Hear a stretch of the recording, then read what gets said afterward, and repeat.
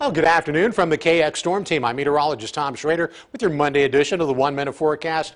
Wow, what a day yesterday, right? Today's been pretty nice. Tomorrow to start the day, we'll start off in the 50s, and we may be close to 60 in some spots. By lunchtime, I think we get into the 70s, and tomorrow afternoon, most everybody, but maybe not all of us, but most of us will be in the 80s.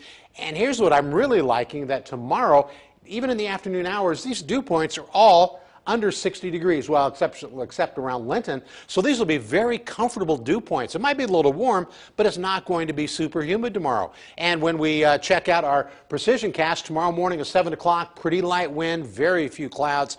Then throughout the day at 12 noon, again, light wind, clear sky. Temperatures will be getting into the 80s most location. Even tomorrow evening, we might have a bit of an easterly or southeasterly flow, but still looks like great weather. Now, the next chance of storms, at least the next good chance of storms, is probably going to be Wednesday. We'll watch that closely for you.